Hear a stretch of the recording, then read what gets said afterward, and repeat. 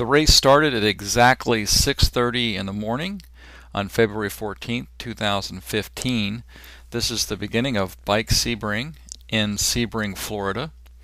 You can see the bikes racing off the starting line. There's trikes, there's regular diamond frame bikes, there's recumbent bikes, all heading out towards the track, the motor speedway. This is Jim Parker doing the narration. The camera view, that's Jim Verheule's feet in front of you on his front forward-facing camera. This is a little bit later after everybody's on the track. We are heading around the track on actually the very last lap of 3. The sun has gotten higher in the sky. You're going to see Jim Verheule make a really fast acceleration here and pass me on the inside in just a minute, and then head off the track to the left.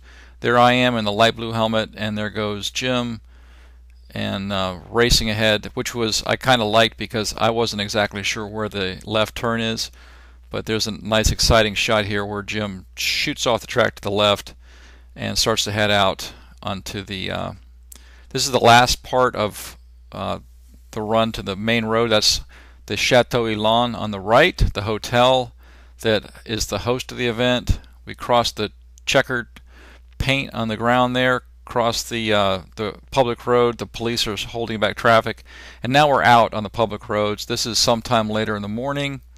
Around this time I had gotten frustrated. There I go in the blue helmet.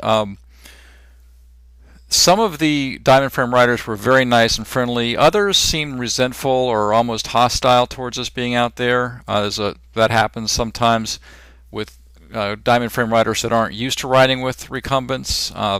There were 4 strong recumbent riders there, which you'll see in a minute.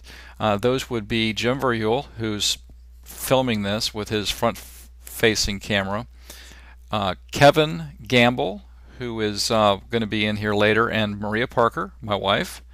And at this point, I had been trying to get people to let me pull them, and I had been rebuffed a few times with comments like, "We can't draft off you, man," or "We don't want to draft off you." So at one point, I just kind of took off towards the turnaround point. This is on the first 48-mile leg of the trip, and I made it to the turnaround with Maria well ahead of the pace line, and started heading back and did the first few miles back by myself.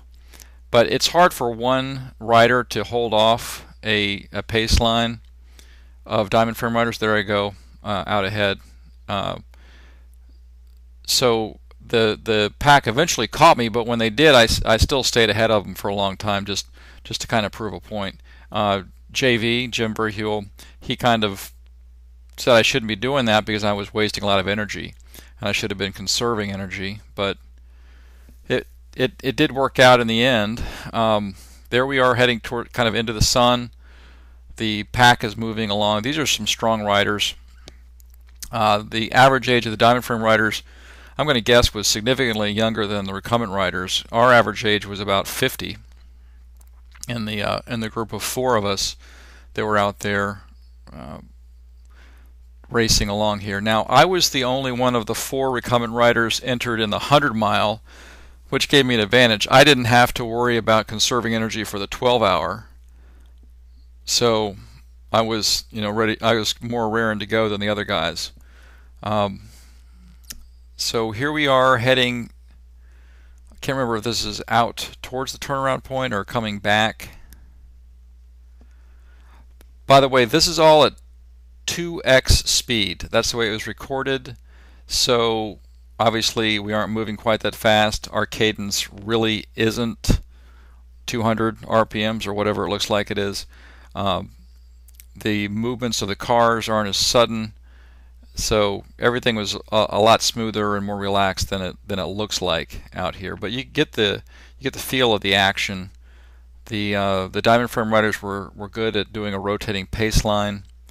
We couldn't really participate in that with them. They weren't used to us. They didn't really want us in their pace line. So we either had to stay out in the front or the back, and they really didn't want us in the front. They told us they didn't want us in the front. but that's where I ended up anyway. That's where actually all of us ended up in the front at different times.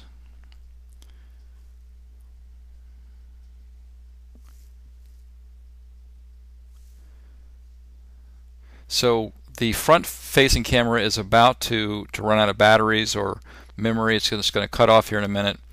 And then it's going to switch to JV's rear-facing camera, which is very interesting, and you're going to see that here in just a minute. So this is the rear-facing camera. This is later in the race. Now this is heading back towards the Chateau Elan. I'm going to guess this is around mile 75, 80, something like that, maybe even 85, 90. So what you're going to witness here is very interesting. We are going to make a breakaway, the recumbents. We had finally kind of worked our way up to the front. All four of us found ourselves at the front of the Diamond Frame Riders, and we took off. But we weren't really organized, and there we are. We've dropped the main peloton behind us, and JV is going to coach us into forming our own rotating paceline. In the meantime, they make one final valiant attack coming up on us right here, and they really work hard to catch up to us, and that's just as we're kind of learning what to do with this rotating echelon. And so here they come, coming right up in the back of JV's rear-facing camera. The guy in the black shirt says, "Tired, you take it for a while." The guy in the yellow shirt's pumping his way, coming up on us, getting close. The guy in the orange jersey is thinking about bursting around. He's ready to go. There's Maria, right behind JV. There's Kevin. And here comes a guy charging ahead, but he's all alone. And he's going to look around and say, I'm out of here. He's going to cross over and drop back. There he goes. So now the rest of this is just the four of us. There's Maria. There's me on the left. Here comes Kevin. And then we are going to do a good example of a rotating paceline of recumbents. There's Maria moving over. JV's going to drop back right behind Maria. And we got a little better as this progressed. This is not perfect or textbook by any means. There was a pretty stiff crosswind, so some of the kind of the jumpy lateral motion you see of all the bikes doing, that's crosswinds.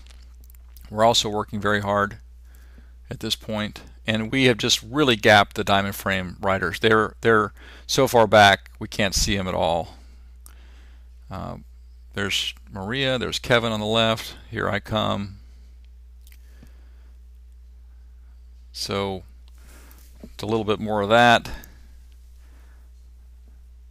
I think if we practiced that more, we'd get even better at it. But it was very effective in terms of us working together and dropping a pack of much larger, younger, very strong Diamond Frame Riders.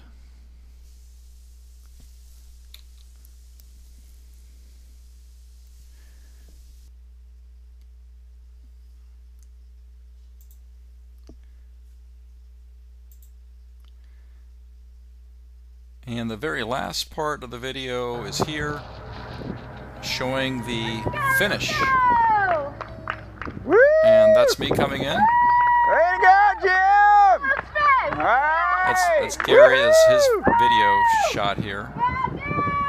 And Don Hemingway is going to be the first Diamond Frame Rider to come in on the 100. He's coming here He after dropped that him. car.